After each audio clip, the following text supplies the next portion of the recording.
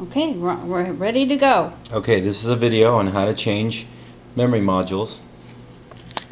Hi Jeannie, for any generic Hewlett-Packard.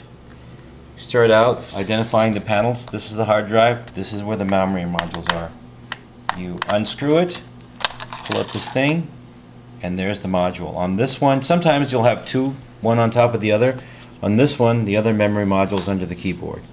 What you do is you pry these two things apart, the metal handles on the thing, it pops up and it comes out. There's a metal notch, there's a notch in the memory module. You take the new one, that's the 1 gigabyte I'm sending, put it in here, push it down. When it clips in, the module's in.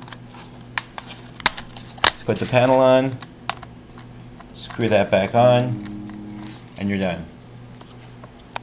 And you'll know, it should say 1 gigabyte when you finish. Or you can leave the 512 in and have 1.5 gigabytes of data memory. Right?